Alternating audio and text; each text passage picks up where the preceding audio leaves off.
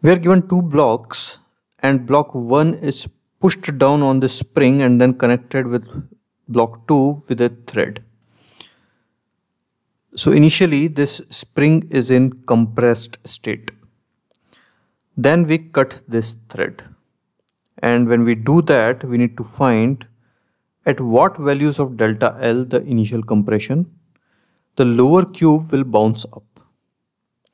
And in second, what height the center of gravity of the system will rise if initial compression of the string delta L is 7 mg by k.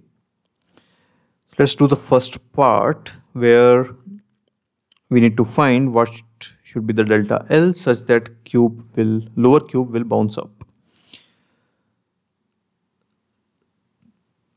Let's write the initial situation and the natural length. Initial situation, the spring is compressed and it's given that it's compressed by delta L. Now when you cut the thread, this block will move up. So at one point it will come to its natural length, which is L0, so natural length of the spring. Then the block will still go up and eventually it will come at rest. So let's find the minimum delta L such that this block bounces up. So for minimum delta L, when the spring is stretched enough to bring this up, this particle must be at rest. So again, here the particle was here first. We need to find delta L such that the lower particle can bounce off. So for minimum amount of delta L, this particle must come at rest here, and at this moment, this particle should just lift off. So when this is at rest, then this particle should just lift off. That is our condition. And let's say the stretch in the spring is delta L2. So this delta L2 is from L0. So above that, it is further stretched by delta L2. So this is the stretch in the spring, and we are saying that at this moment this block lifts off. So this is the elongation when bottom block just lifts off. So it will lift off when the upward force due to spring is equal to mg. That is our first equation, k delta L2 is equal to mg. Now second equation, we will do the energy conservation. So energy is stored in the spring here, and then the final energy is stored in the spring and the potential energy gained. So half k delta L square, initial energy stored, is equal to half k delta L2 square, final energy stored, plus this mass has lifted from here to here. So plus mg into delta L plus delta L2 plus delta ke. So we have already seen that our condition for delta L to be minimum is that this particle should come to rest by now. And initially, of course, it was at rest. So delta ke is 0 for minimum delta L. And that you can see from this equation also. So from 1 and 2, we have two variables, delta L2 and delta L. So just resolving it, we'll get the quadratic function in delta L, whose root will be 3 mg by k and minus mg by k. So the spring is compressed, so delta L must be positive. So our answer is 3 mg by k. This result is simply when the string is stretched by this same amount, mg by k. So this is that result. But we are given the compressed spring, so we will take our answer to be 3 mg by k. Now in second part, they have given the value of delta L. So they have given that how much they have compressed, and you can see it is 7 mg by k.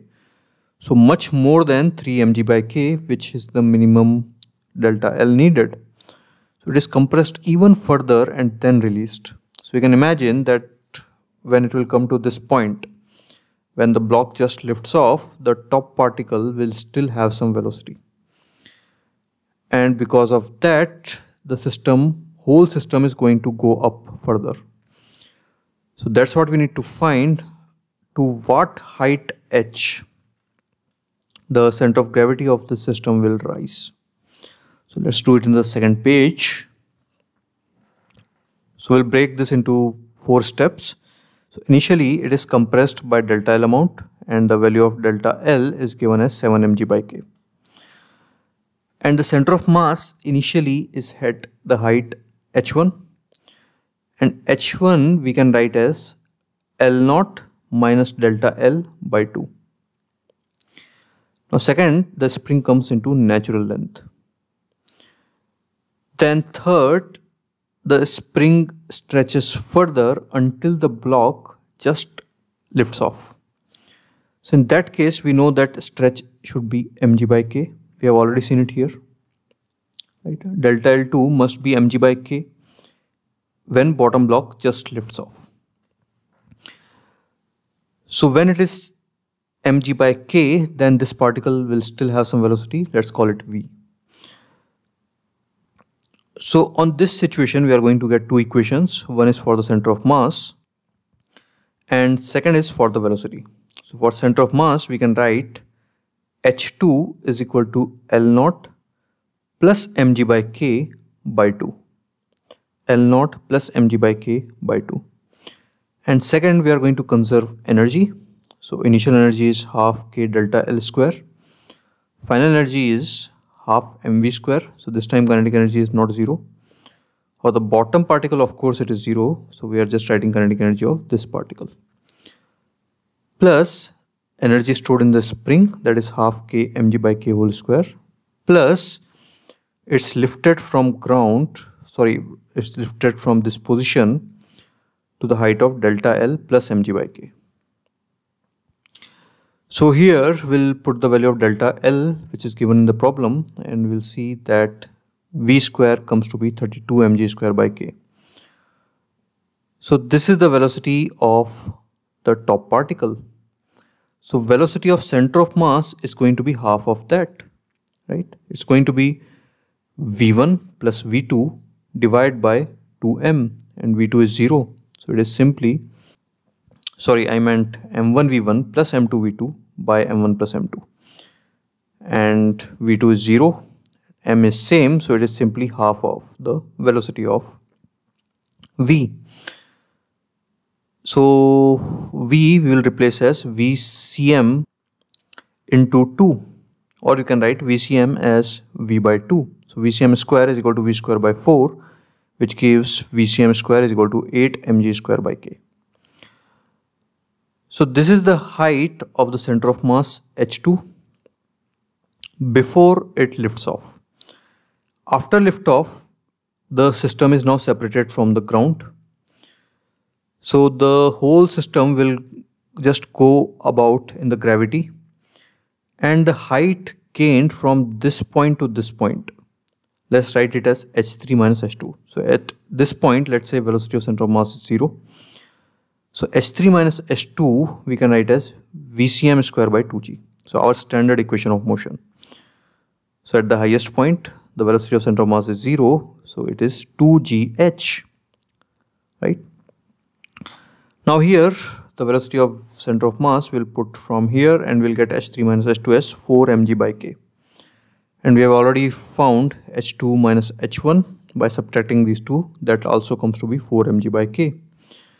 So from initial position, the center of mass has risen by total distance of h3 minus h2 plus h2 minus h1. So we'll just put those values here from these two equations and get our answer 8 mg by